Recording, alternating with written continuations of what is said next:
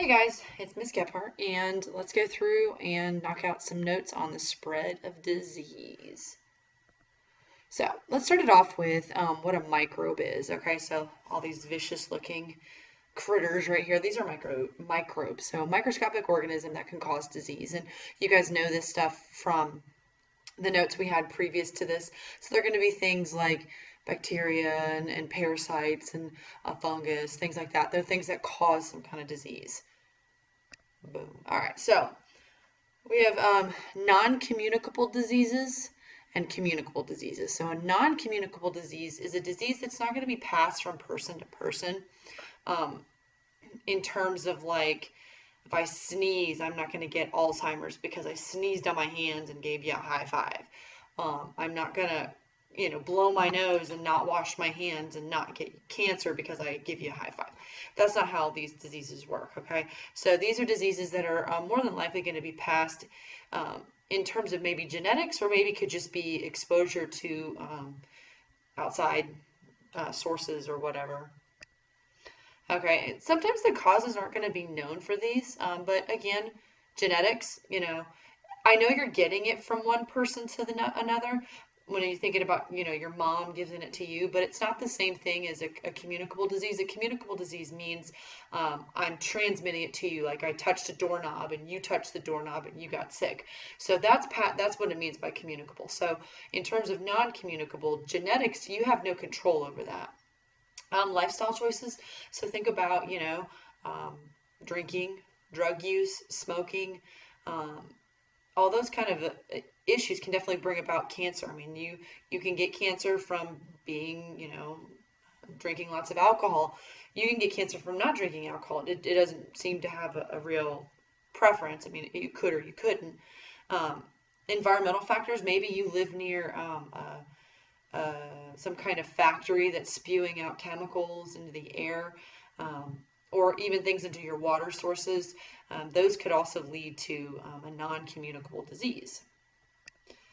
All right, so now communicable diseases, these are diseases that are going to be caused by viruses or bacteria or parasites, and think of communicable, and this is kind of important to be able to differentiate the two. Ooh, not that one.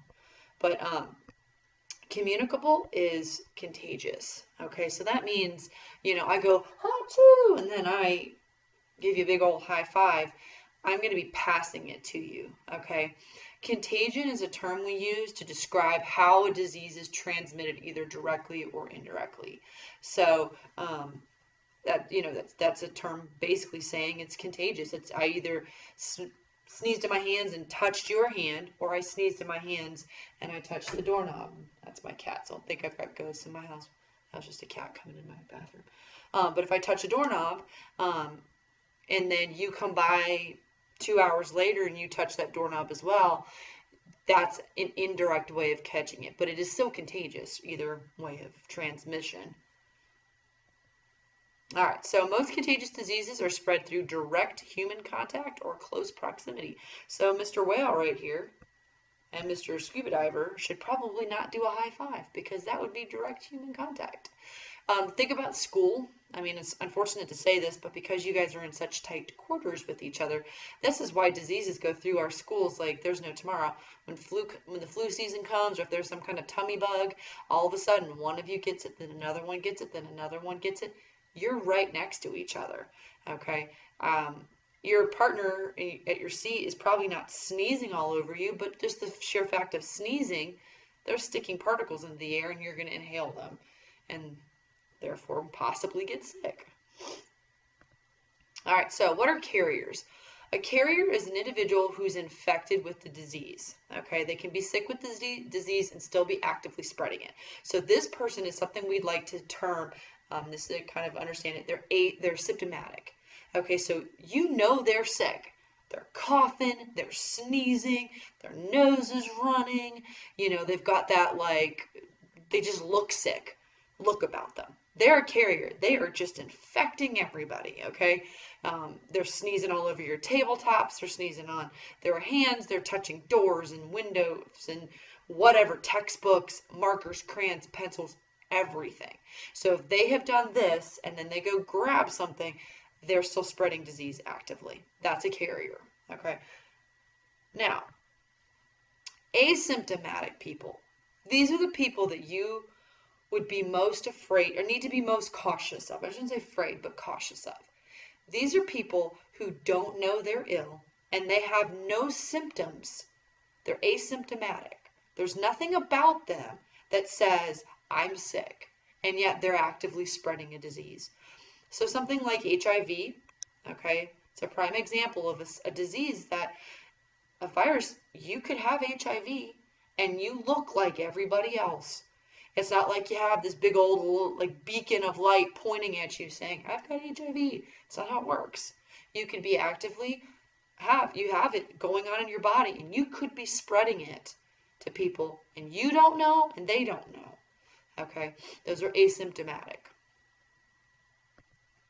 All right, so a vector.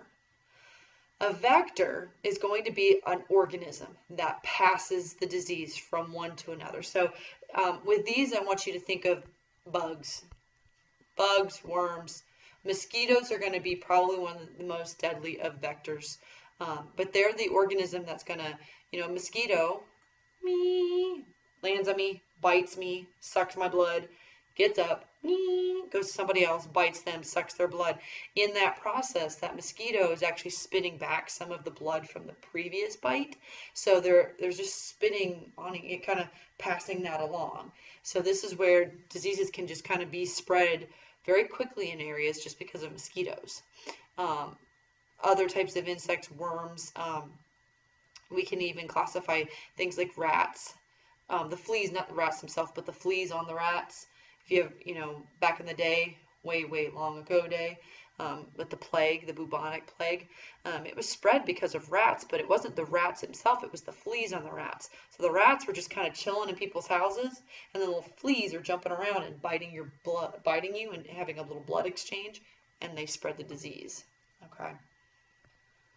All right, so conditions that are conducive to disease, which means conditions that are going to help make disease worse or could lead to disease. First off, genetics, and you have no control over your mama and your daddy and your grandma and grandpa and whoever else in your family.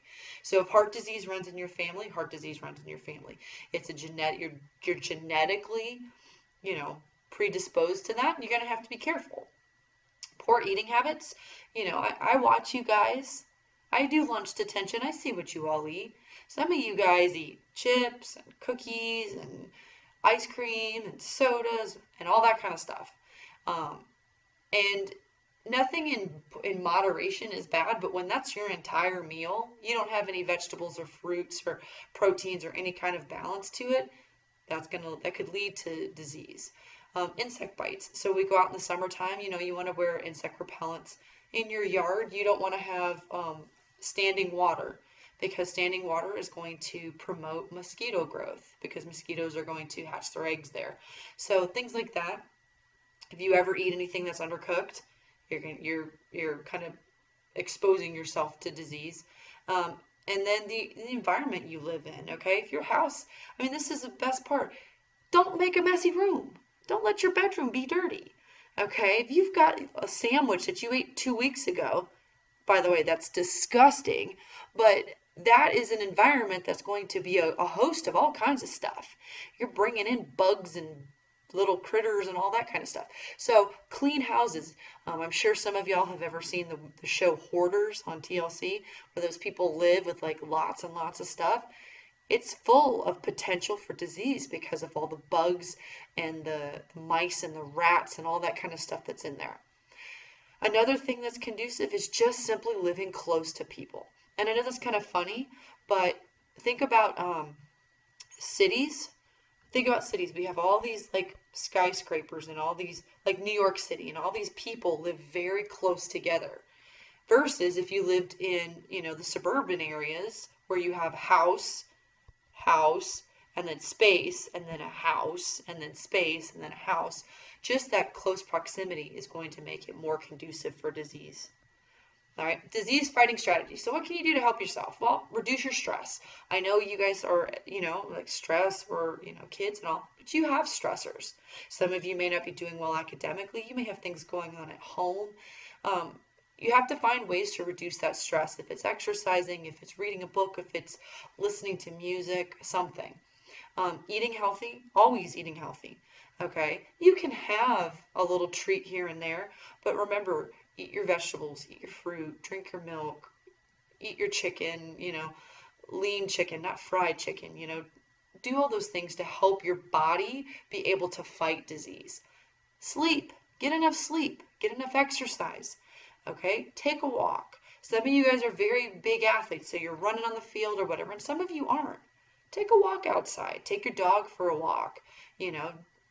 Put your iPod in or whatever and go listen to music, or text or whatever it is. Go to the doctor. Get properly checked out by a doctor when you think you're ill, or to prevent yourself, to kind of keep yourself constantly checked up on, so that, if sickness comes up, your doctor kind of knows what's going on and can help you immediately. A vaccine, and many of you get vaccines, a vaccine is a solution that will contain a weakened virus, okay? So when you get like the flu vaccine, it's usually a weakened or dead form of the virus that's inserted into your body, and your body is going to have to fight it off. And so when it fights it off, it remembers how to fight it off. So when it sees it again, it knows exactly what to do, and it takes care of it, okay?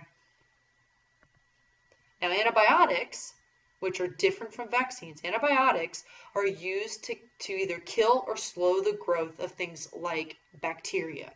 They don't work on viruses. They do not work on viruses. You get antibiotics to fight bacterial infections. So if you ever had ear infections or strep throat, you are prescribed antibiotics, and they're used to sort of either slow up the growth so much that the body can kill it, or just kill it completely. Antibiotic resistant bacteria. And so what happens is sometimes antibiotics are misused. Maybe your cousin had strep throat, went to the doctor, had strep throat.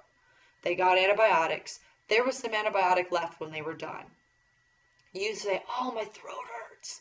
I have to have strep throat. And you take their medicine. That's a misuse of it, because you never were prescribed it by a doctor. So you don't know if you actually had strep throat, and that could be a problem. You know how the doctor tells you to take your antibiotics for 10 days? Take it for 10 days. That's also a misuse. Some people stop after 7 because they feel fine.